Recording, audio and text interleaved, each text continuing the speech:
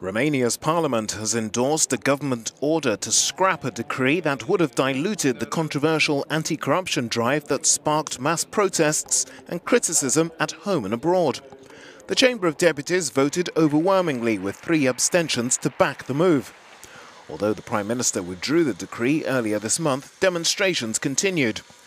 The legislation would have decriminalised official misconduct if the sums involved were less than about €45,000.